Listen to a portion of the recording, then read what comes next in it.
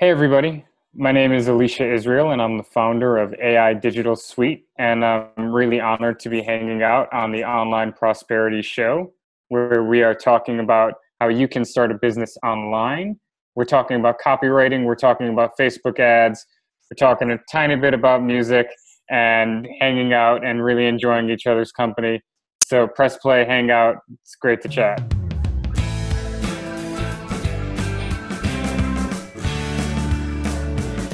Welcome to yet another exciting episode of the Online Prosperity Show. And today we've got Elisha. Elisha, my man, how you going? I'm doing well, man. Thank you so much for having me here, and thank you for hosting me on your show. Great stuff. Now, obviously, viewers, as an entrepreneur that you probably are at the moment, you really need to put your message out there so that your business is profitable and enjoyable. Now, this is the time when you need experts like Elisha that are, copywriters and that have an artistic flair to actually bring your message so that people can actually understand what you do, who you do it for, and why they should care. So obviously, copywriting is a process of writing all that advertising material that you see every time you see a Facebook ad, or every time you see a text on a brochure or billboard, any website, some emails and a lot of advertisement. All of that has been the work of a word artist or a salesman in print, as they call them in the market there. So that's the reason why we've dragged Elisha all the way so that he can give us a glimpse of what happens in his day-to-day life, how he helps his clients, and how you too can benefit from his services so you can have a business that's profitable and enjoyable. Now, Elisha, did I say any of that right? All of it, but if you don't mind a little bit of clarity with the pronunciation of the name, it's actually Elisha. So Elisha. It's from the book. Yeah, thank you though. But everything else was completely spot on. And with the name, it's from the Book of Prophets in the Old Testament. And my mom chose it because Elisha was always identified as a student. And that's, a really beautiful lesson for me going forward. But thank you so much for having me here. Thank you for the wonderful introduction. And I'm really happy to hang out. Too easy. Now, obviously, Elisha, my bad for not having explained your name right.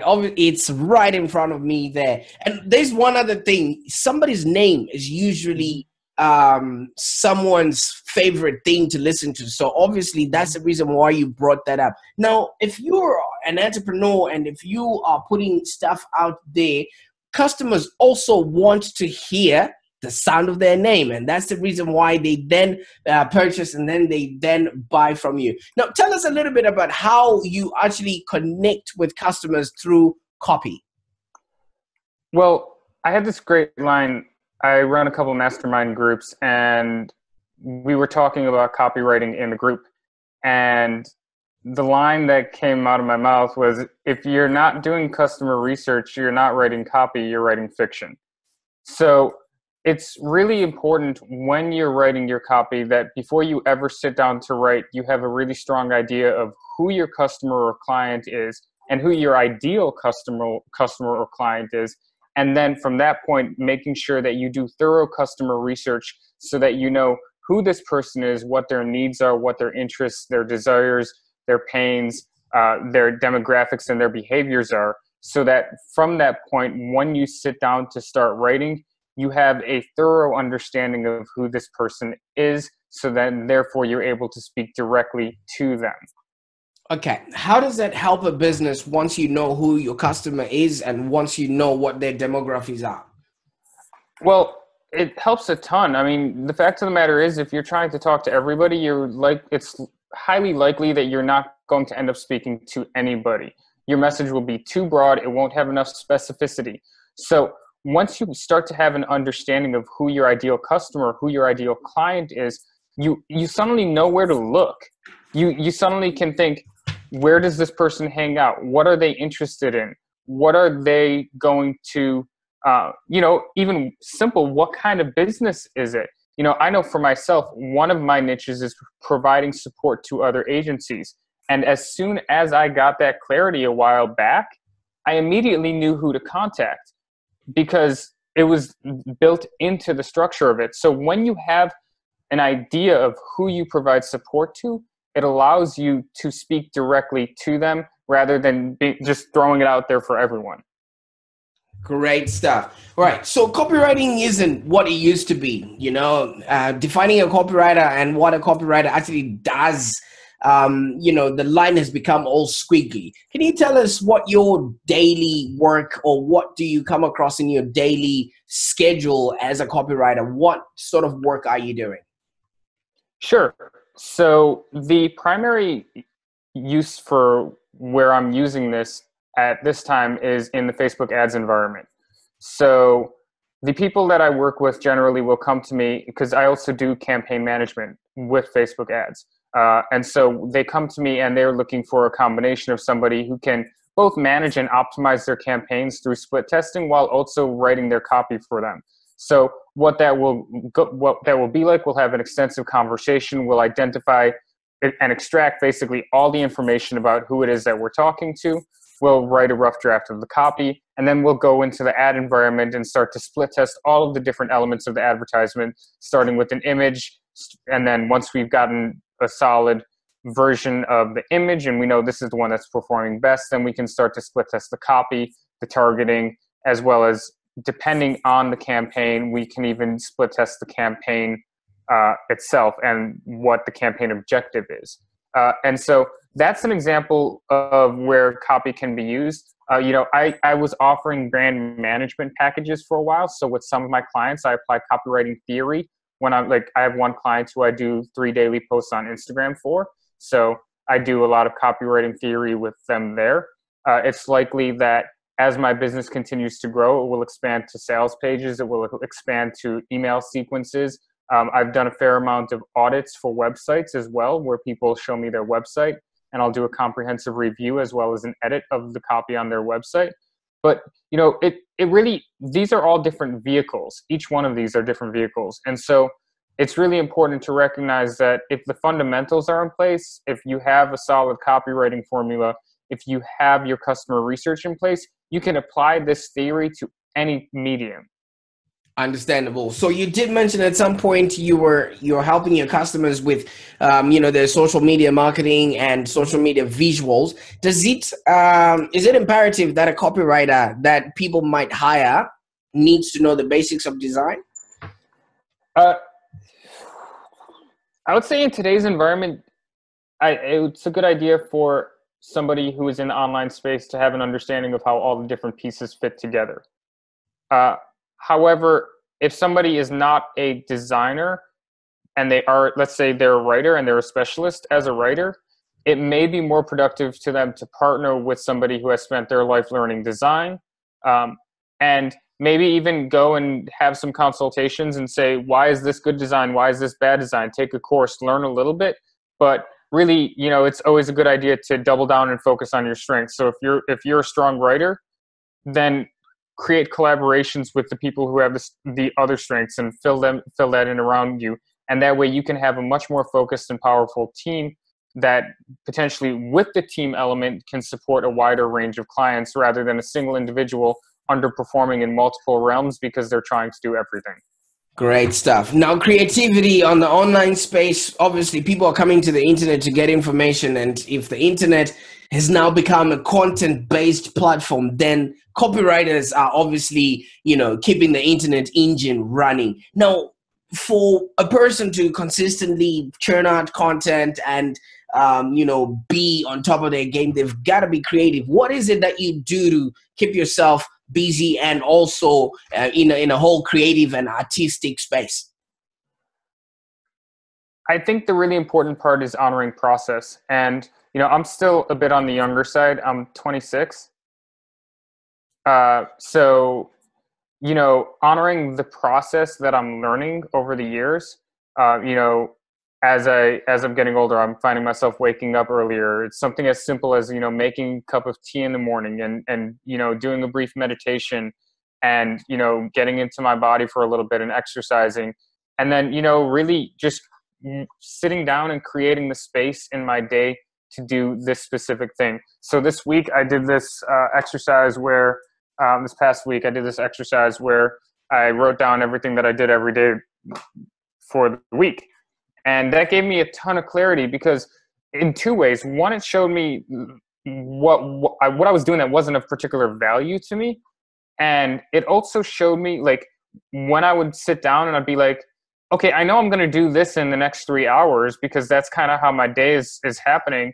And I would write all of it down. And it was much easier for me to know and to sit down and be like, this 15-minute segment is specifically for this. So when those 15 minutes are happening, nothing else is going on. This hour is specifically for, developing this concept as well as writing the article around it. So all I have to do during that time is brainstorm and then sit down and write it once I have the concept. And, having that sense of structure and that, when you're getting to it, well, this is the time for this specific task, I found to be really helpful as well. And I think that's something that as my process continues to deepen and evolve, I'll see more and more structure in my day so that I have to make less and less decisions and can be much more within the actual process and allow the process to bloom that way. Understandable. Right. So obviously you've taken time to figure out what you're doing at particular times of the day. And you've also noticed that you've got recurring activities or recurring tasks. You can actually use an app called Time Spread that you can get in the App Store that you can actually, start, demarcating what are those activities that are actually money-making, productive, et cetera, et cetera. I use it and I live by it there. Okay. Beautiful. So thank you. yeah, I was still trying to really get out to the whole creativity side because you've got to be telling stories. You got to be innovative, as a copywriter. Where do you get most of your inspiration and how does it all come together? So I would say I've spent years as a musician. And so over the years, I was in the music world for about 7 or 8 years full-time, both as a self-managed musician as well as an event coordinator. And I found it really necessary due to that dual role to really focus in on my project and create revenue elsewhere. And so a lot of it just comes from the motivation of being true to myself and being authentic and, creating a business that allows me to eventually, once I get it to the scale that I want to live the life that I'm envisioning so that I can have the time and energy for what I'm most passionate about. So that really, when looking at motivation for what I'm building, that really helps. But in terms of like the creative inspiration, a lot of people think that creativity and inspiration is this flash in a pan thing that just kind of shows up and it's like, boom, hi, I'm inspired. But the reality is it doesn't work like that at all. Like, I'm somebody who has been a creative since my mid-teens. And it's never about, sometimes you get the flash in the pan. But I found that the best work happens when you're 2 to 3 weeks into dailies and you've been doing your work every single day for an extended period of time. And then suddenly you wake up and you do your work and you follow the process. And then at the end of the day, you're like, holy wow, that was a really good day. And I don't even know how it happened.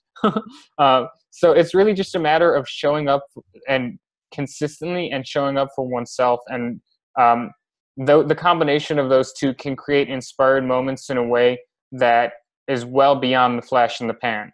Because the flash in the pan, they'll do it every now and then. But when you have that consistency, it's potent. Great. Elisha, now you keep talking about the process. Can you just give us a brief outline of what the process is? The process is different for every single individual, but it is basically, for myself, it is just following the path that's in front of me and honoring my own needs and listening to my body and eating healthy and living clean and doing my work and being a good member of community, and helping to move us forward towards a beautiful future and providing for those that I love. That's my process. And so it may be different for other people. For some people, they may have different motivators. They may have different goals. They may have a different way of getting in tune with themselves. For some people, it might be playing basketball for a half hour every day. For some people, it might be walking the dog. For some people, it might be jumping up and down, going to the gym. it may be meditation, it may be swimming. It doesn't really matter, as long as somebody has that thing which allows them to like deeply connect with themselves so that they can live from that space of authenticity. That's really the process. And so it's so variable for everybody else, but I just, it'll eventually emerge from a place of truth when somebody honors their own needs and listens to their own voice and their own guidance. They will find that they will naturally begin to have their own process. And one of the most important steps for this is to also, as well as seeking inner guidance, to seek external guidance, to find mentors, to find teachers, to find guides, people who are farther along on our path than we are, so that we can model the success as well as get guidance and ask for guidance when needed. So combining that deep personal inner guidance as well as seeking external guidance from peers and inspirations allows for a really accelerated growth in a way that really, and then I guess one other element would just be paying attention to the details. When you add all those in and add in an element of consistency, it's really begins to be an unstoppable force. Understandable. Well, thank you so much for your time. And if you're watching this episode right now, you're probably wondering how you can get help from people that are experts like Elisha there. If you could help us with how people can get a hold of you there, Elisha. Sure. So I have my website, aidigitalsuite.com. And if somebody is interested, they're more than welcome to follow me on social media. I'm guessing this video will be passed around on social media.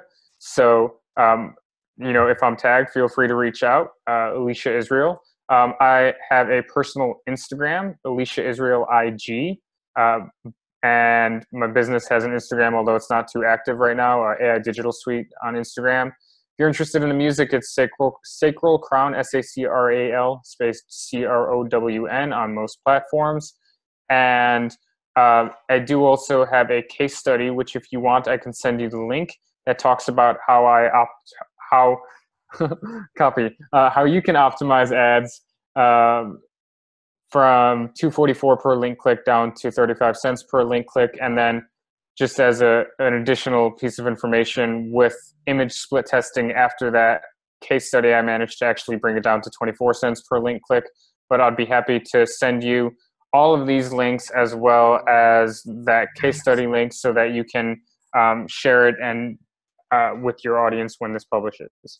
Understandable. Well, thank you so much for all that information, for your time, and definitely your expertise in this whole sector, because as we all know, as entrepreneurs, people are coming to the internet to get information. And if your brand is not providing that information, then you're missing out on reaching out to people that are supposed to know you, like you, and trust you. And most of the time, all of that information is usually on our websites, and web copy is basically the bones of a really good website. Now, it is at the core that actually guides people through the site and tells them, what they need to do and what they need to know about your services. And it also serves to convert those readers at that landing page to actually become customers and sometimes sell products to them. So words spark engagement, they spark interaction, and they spark a conversation. Now, we want to be communicating with our customers so we have a business that's profitable and enjoyable. Now, Elisha, thank you so much for your time and your expertise and your knowledge that you just dropped down for us on this episode here. And thank you so much, Prosper, for hosting. This has been a really pleasant conversation. And I really appreciated the cue to chat about the music a little bit. And I really appreciate you letting me bring that into the conversation as well. Too easy, man. Thank you so much for this. All right. See you, man.